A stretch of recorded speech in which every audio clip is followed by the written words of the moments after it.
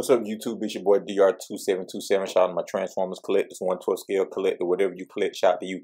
And we've already done our video for February 2024. It was our MP Hall of Fame video. Go check that out. We also did a live stream. Well, it was good fun, so go check that out as well. But this video is a quick video about Flames Toys and how they reignited their fire in me with their Winterfest announcements. Also, I just got their Jazz in, and I really like that figure. But like, between that and kind of the drops at Winterfest and some of the stuff they teased earlier, they've kind of reinvigorated my love for the line, because if you saw my live stream, I said this about them. IDW is my favorite Transformers fiction by far. I did a video on that maybe 2-3 years ago.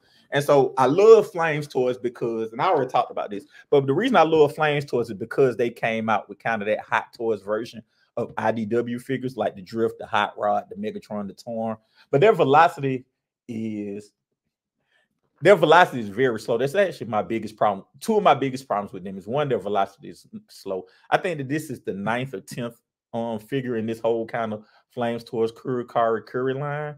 And the line has been going on since I think 2018 or 2019 when I first got the Drift. So we're like 6 years, and we're listing, and we're at 10 figures. So they average less than like 2 figures a year.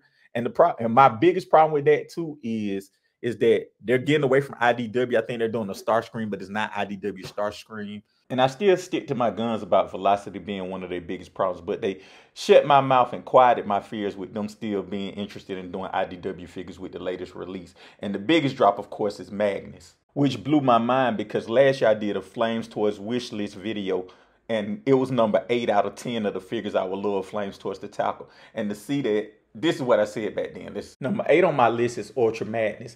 And I know you're asking yourself, for such a keystone character, why is he so low on the list? Well, just like the Overlord, his biggest downfall is his size. He's such a big, imposing bot that if Flames Toys were to do it for their Curry line, I'm sure it would be $500 or better. Regardless of the price, it has to come with a minimus ambus representation. So yeah, this gives me hope that they are still invested in the IDW line. It gives me hope that they'll do an Autobot Megatron, so at least you can have the captains and the leaders of the Lost Light. This gives me a little more hope that they do World. I know that will be further down the list, but this gives me hope. I'm pretty sure they're going to include a Minimus in some way, whether it's just a statue or something. Like, they can't do Madness without a Minimus. I think that'd be kind of a fail, but the fact that they're even doing the Madness is kind of a wow moment for me. And they showed they Starscream, and it looks good. I probably won't get it, but the good thing about this is it was teased around the same time as they teased their Cyclonus, so it shows they're still moving forward with those figures. And finally, they showed a repaint of their Megatron. It looks good. The colors are interesting. I have the original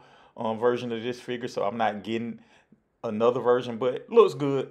I think the biggest takeaway is that Flames Toys is still invested in IDW Transformers. Now, I was kind of concerned because they started doing Power Rangers, they started doing Pacific Rim and other stuff, but I'm glad to see that they are still committed to doing IDW Transformers. Let me know what you guys think in the comments.